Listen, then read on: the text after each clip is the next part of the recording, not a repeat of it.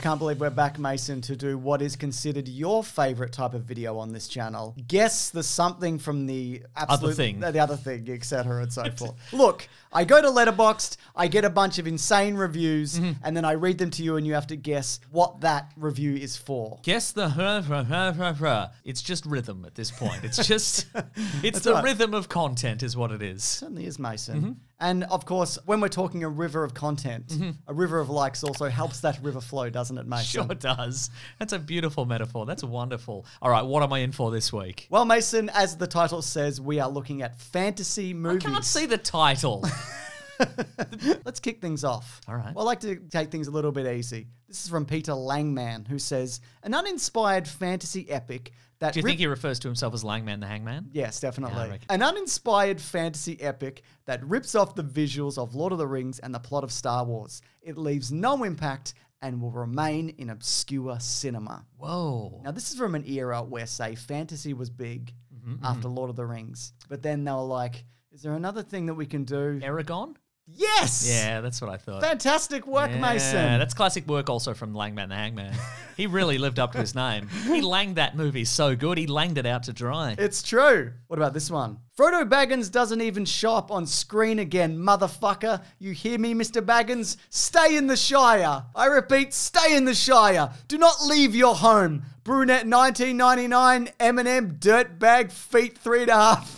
3.5 foot gremlin ass fucking looking bitch master has given Dobby a sock ass bitch. Dobby is a free elf bitch. What? What's up? These are insane, Mason, a lot of these. Yeah, that feels significantly more insane than most of these reviews. He doesn't even leave. He's saying don't leave the Shire. Don't leave the Shire. Oh my goodness. All right, I'm going to say Lord of the Rings 1, the first Lord of the Rings. That's correct, Mason. Okay, Fellowship of the Ring. It's called, they renamed it for the Blu-rays. It's called Lord of the Rings 1, the first Lord of the Rings. Good, that makes it much easier. We're kicking off the Lord of the Rings. Finally. Based on the dialogue from the movie. We're doing the Lord of the Rings now. This is from Jeffrey Robbery, who says, the Tolkien estate and fans only hate this adaptation because this Bilbo gets laid at the end. Nice. Spoiler, what's that? Does that happen in any of them? Wow. Apparently he gets laid at the end, Mason. I don't recall anybody getting laid at any point. Now we've been either in the cinema or in the movie. we've been watching the Hobbit trilogy for Caravan of Garbage. But at time of recording, I have not watched the third one. Yeah. So maybe he gets laid at the end of that. Maybe everybody gets laid and Rodney Dangerfield shows up. He's like, hey. Unless we're also talking the Bakshi version of Lord of the Rings. Oh, sure, yeah. The animated version from back in the day. Yeah. But I'm going to say The Hobbit 3, The Hobbit Goes Hawaiian. This is actually The Hobbit from 1967, which is a 12-minute animated short, which was created so that that estate would retain the rights. Terrific. To The Hobbit. Is that the Bakshi version, the weird No, one? it's a different one. before that. Don't even know this one. It's barely animated. It's on YouTube. Don't watch it. You'll kill yourself. Full penetration. Anyway, that's technically a movie, I guess, isn't it? A decision had to have been made there. Hey, we've just got to make this to retain the copyright. Should we put sex in it? Yeah, we should put sex in it. This is for nobody, but we're putting sex in it. Yeah, it's a real executive decision there when I got to respect it. That's right. This is from May Gahan, who says, I hate this movie with a burning passion. These kids are so dumb and annoying, and they do nothing. They're so useless. I wish they died in World War II. Okay, terrific. All right, I was going to say a Harry Potter movie, but those kids wouldn't have been alive in World War II. No. So this is a World War II-based kids fantasy movie. Correct. Man. You're going to know this. You're going to hear it, and you're going to be like, I knew that. Wild. Big movies too for a time. Well, they kind of petered out. Oh. He's thinking, is it the Spiderwick Chronicles? I was never thinking that. I would never think that. He's thinking, is it Bridge to Terabithia? Is it a line with Witch in a Wardrobe type one? Maybe it is, Mason. Okay. I don't know the names of any of them. First one. Yes, it is. Yes. The Chronicles of Narnia. I found the loophole. Just say the first one. The Chronicles of Narnia, The Lion, the Witch, and the Wardrobe. Nice. What about this one? From Colin the Dude. Oh, hello. 2.5 stars, so doesn't completely hate this. The missing link between Shrek and The Matrix. The Shrek-trix. There was some The Matrix in Shrek, though. Shrek-lesque, the Shrek burlesque experience. Wonderful. Shrek and The Matrix. Yeah.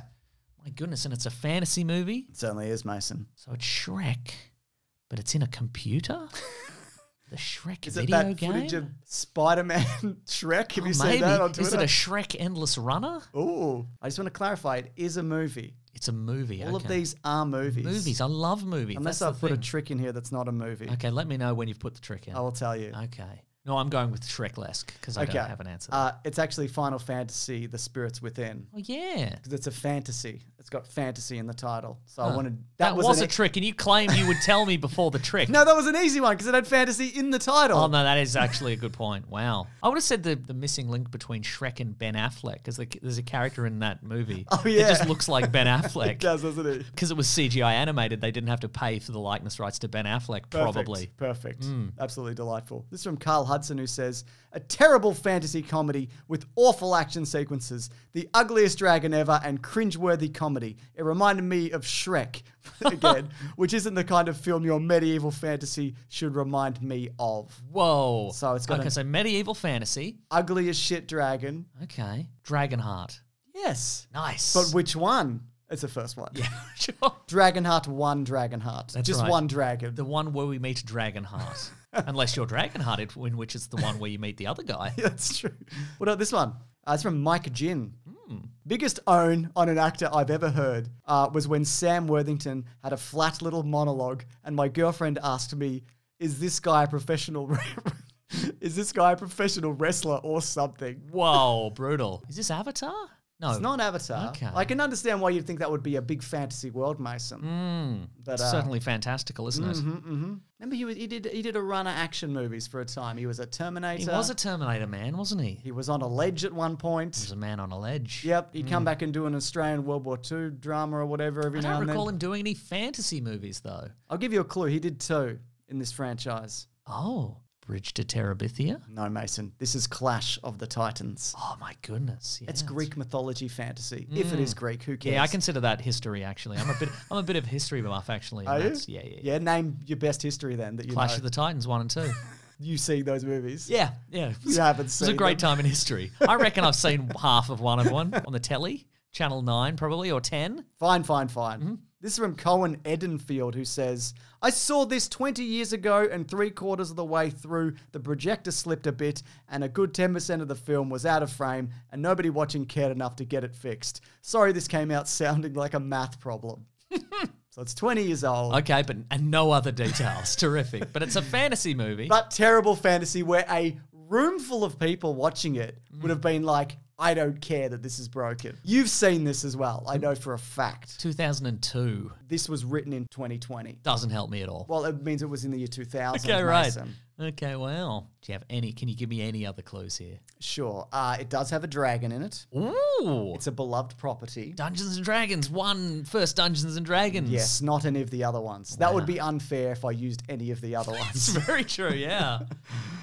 How about this? Okay. From Layla, who says, Spanish made, it's so annoying. I could barely finish and I don't want to watch it again. Half a star because the graphics and animation of creatures were good. My goodness. I don't think this person's first language is English or Spanish. No. There's another thing going on here. Yeah, right. What are we talking about here? Spanish language. Yeah. I would have watched it with subs, obviously. 'Cause, Yeah, you yeah, know, yeah. I'm a big. I'm a Or maybe not even. I'm You a just movie want to lover. you want to be immersed in the language. Oh, you that's turn true, the subs yeah. off, you know? Yeah. Yeah. Spanglish. The movie Spanglish. That was Pan's Labyrinth. Oh yeah, that's a good one, isn't it? It is a good one, probably. I haven't seen it. Don't at me. Mason. Go on. This is from Mike Drew Flynn, who says, few things are truly unbearable the way George Lucas's mind manifests itself without a like mind to keep his shit organized. Apparently, Steven Spielberg is the only person who can pull this off because Ron Howard cannot, for the life of him, handle the ILM vanity project Lucas's barely scripted idea demands. More horrible than I ever thought, should be considered a larger scale failure.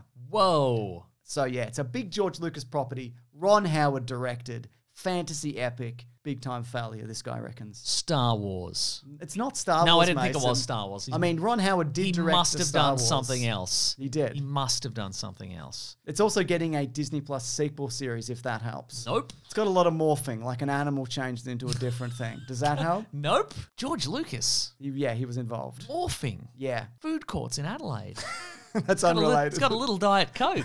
Good on him, you know? His wife's at a conference or something. Yeah, the conference. Great, I love George Lucas. How about this? Go on. It was the 80s. Yes. It's a big time actor from Top Gun was in this as well. Ooh, might be Val Kilmer. Yeah? He seems like he'd be in a fantasy movie. I can even imagine like the VHS cover with his face on it. Yeah. You're so close. Yeah. You're right there. I bet I haven't seen it. It's got Warwick Davis. Ooh, Willow. It's Willow, yeah. Okay, right. I shouldn't have given that clue. Shouldn't have given it away, no. That's right.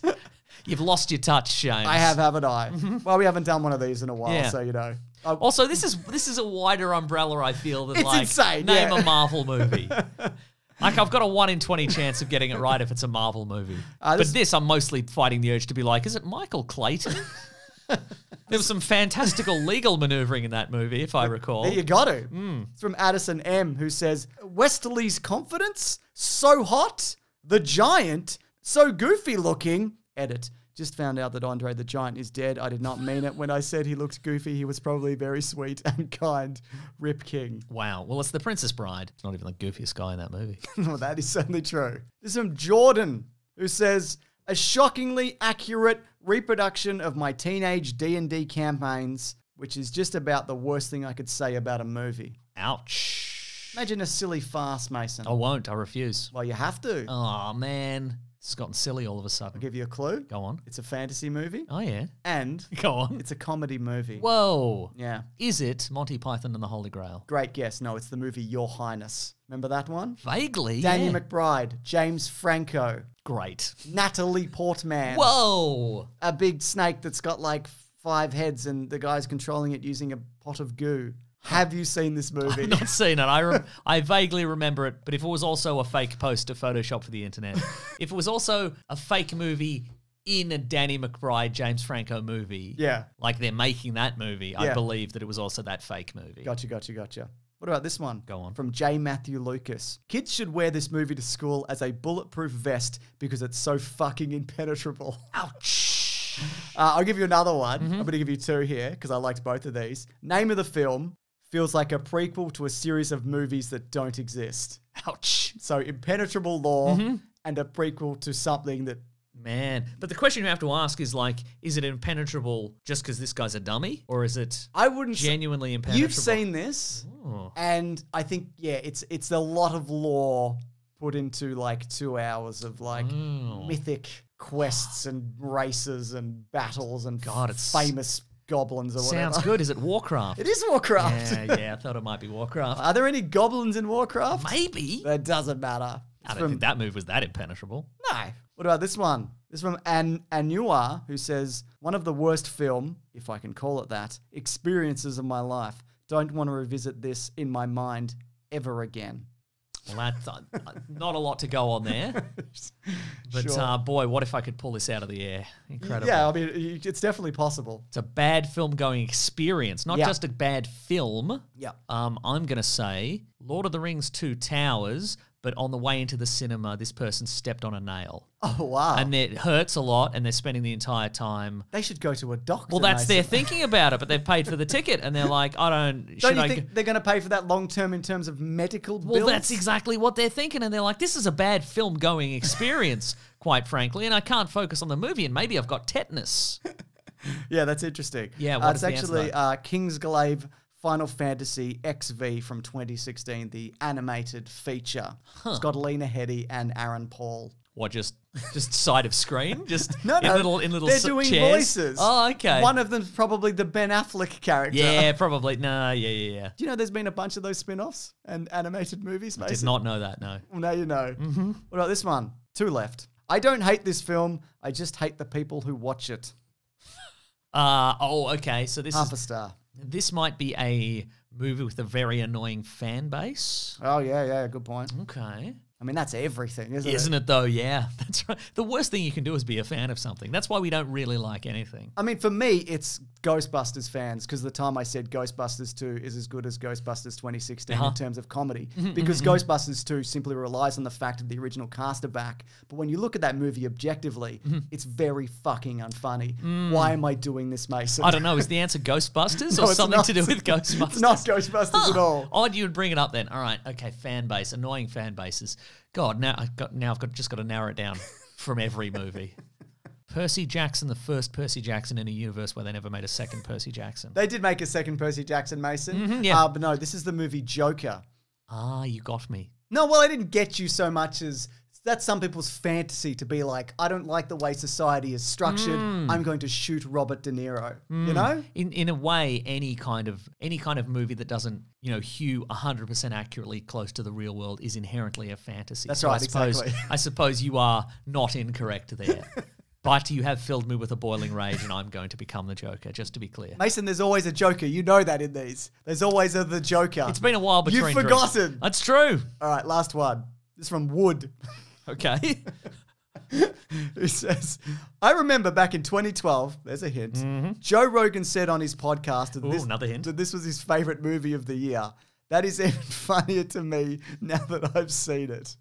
2012, Joe Rogan loved it. There's two of these. Okay. I want you to think also, this is off the back of Twilight and Marvel. Taking two actors from those things and you mush them together. Wow. Yeah. You know when they're like big names. Oh. Let's launch a separate franchise. I bet it's a stupid, like it's one of those, it's like a Hansel and Gretel kind of situation. Yeah, you're on the right track. Is it the one with, it's got Jeremy Renner in it? Is that the one? You're talking of Hansel and Gretel Witch Hunter? Hunters, no. yeah. Are you talking about that Red Riding Hood one with Amanda Seyfried? Is that the one you're talking about? That's not the one I'm talking about, it's not that one. It's not Dracula Untold, I don't think Mason. it's Dracula Untold. No. But I think I'm in that ballpark, aren't I? Mm-hmm. Is it Mirror, Mirror, Mason? I don't think it's Mirror, Mirror. Is it Kristen Stewart in it? Maybe. Maybe there's another Chris in it. The Woodsman? Something in the Woodsman. Snow White and the Huntsman. There you go. I'll give you that one. Close enough. Tell him up, Matt. What did he get? Whoa, 100%. I don't know who's Eddie. I think it's Matt. Yeah, He nice. might have COVID. Yeah. Wow, Mason, this has been incredible. You've done it yet again somehow. I think, given that the odds were forever not in my favour here, and were astoundingly stacked against me, I think I did all right. I think so too. Anyways, these are great, you know? These are great. And people love them. If you do have any... I pretend to boil over with rage, James, but to be clear, I am boiling over with rage, but not as much as I pretend to. Yes. I get you. You're doing it for comedic effect, much like the fantasy epic Your Highness.